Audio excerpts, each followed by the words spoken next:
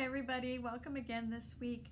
So this week we're coming off of ordinary time for just the one Sunday to celebrate the Assumption of Mary. And we also get to celebrate this Sunday the feast day of Saint Maximilian Kolbe.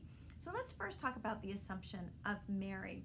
So this feast celebrates that Mary was taken to heaven, her body and her soul all at once. You know, when we die, we hope that our soul go to heaven. But for Mary, it was her body and her soul. So let's talk for a minute about Mary and why she's so special. As a matter of fact, let me read today's gospel and then we'll talk about Mary. So it's a reading from the gospel according to Luke. May Christ's words be on my mind, on my lips, and in my heart. When the angel Gabriel told Mary that her cousin Elizabeth was also going to have a baby, Mary went as quickly as she could to the town where Zachariah and Elizabeth lived, up in the hill country of Judah. As soon as Elizabeth heard Mary's voice, the baby inside her began to move. Elizabeth was filled with the Holy Spirit, and she said to Mary, "Of all the women on earth, you are the most blessed, and the baby in your womb is also blessed. I'm so honored because you, the mother of my Lord, have come to visit me. You are blessed, Mary, because you believed in the promise that God made you." And Mary said, "I sing with praise the greatness of the Lord, and my heart finds joy in God my Savior. The Lord has chosen me, a humble servant. Now all people will say I am blessed. The Lord who is mighty has done great things for me. Holy is God's name. God has destroyed the power of people who are proud and honored those who are poor and humble. God has given food to the hungry people and sent the rich away with nothing. God has come to help the people of Israel because of the promise made to Abraham and Sarah and their family forever." Mary stayed with Elizabeth about 3 months, then returned to her home in Nazareth. The Gospel of the Lord. And we all say, "Praise to you, Lord Jesus Christ." So what does this story that we heard today tell us about Mary? It tells us that she was a woman of faith. And in the stories throughout the New Testament of Mary tell us different things about her. So when Mary is in Bethlehem giving birth to Jesus, it tells us that she was a wife and a mother, just like you have a mom. Jesus had a mom. When Mary took Jesus to the temple, we learned that she was a woman who was very religious. She believed in God and wanted to do what God asked of her to do. And then when Jesus began his public ministry, Mary was with him, and it was at the wedding feast at Cana. And she cares for the needs of others. That's what that story tells us. And then when she's at the foot of the cross, it's to remind us that she remained faithful to her faith till the end. So all these things we learn about Mary in the Bible. And all these qualities are what makes Mary so extra special. And that's why we like to take the time to honor her today. Mary was a human being like you and me, but she really listened to God's call and was chosen in a very special way.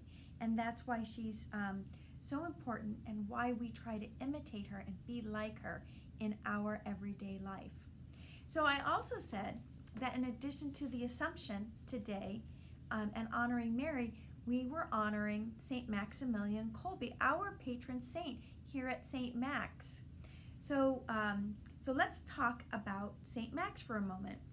So the reason this is his feast day is this is the day that he entered heaven. You know, all of us celebrate our birthdays here on earth, the day we became people here on earth, right? And we're born. We celebrate feast days of the saints because that's the day they went to heaven. So Saint Maximilian Kolbe, he died less than 100 years ago. If you go online, ask your parents to help you find a picture of St. Maximilian Kolbe, and you can see exactly what he looked like. In a lot of the pictures, you'll see he had a brown robe on because he was a Franciscan priest. He also, in a lot of pictures, had a long beard as well. He looked really kind of cool. He ended up in one of the death camps during the Second World War, and he chose to die in the place of one of the other prisoners in the death camp during World War II.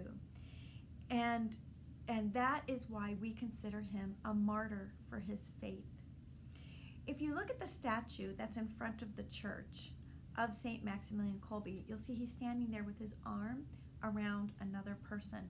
So that's the man whose place he took and died for him. St. Maximilian Kolbe was also very active in promoting the veneration or prayers to the Immaculate Virgin Mary. And so it's so fitting that we get to celebrate his feast day on the same day as a Mary feast day on the Assumption of Mary.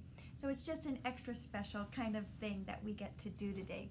So those are just a little couple of things about St. Maximilian Kolbe that I'd like you to think about and remember. And there's so much more you could read about him online, and there's also really great books.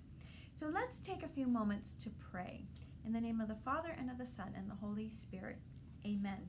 For the Church, that we may be like Mary, treasuring God's words and deeds in our hearts and drawing wisdom from them for our daily life. We pray to the Lord. Lord, hear our prayer.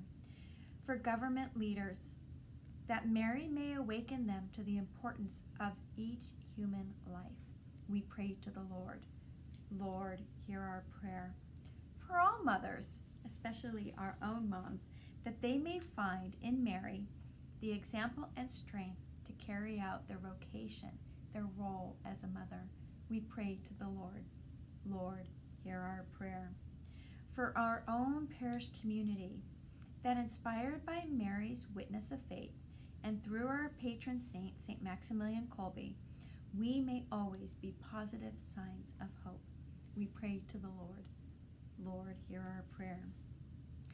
And special prayers this week for all of you who started school last week or this coming week or in the next few weeks, that it will be a good and successful year and that everyone will stay healthy.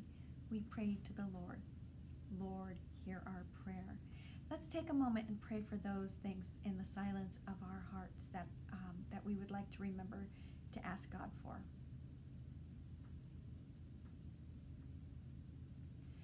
We pray to the Lord.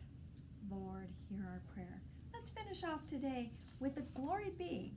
I think most of you know that.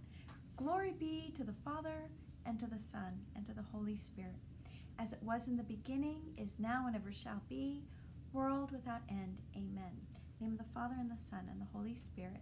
Amen. So last weekend, we celebrated the 19th Sunday in Ordinary Time. Next weekend, we'll celebrate the 21st Sunday in Ordinary Time. And just remember, this is a really special Sunday that we remember our Blessed Mother in heaven. Have a great week, everyone. Bye.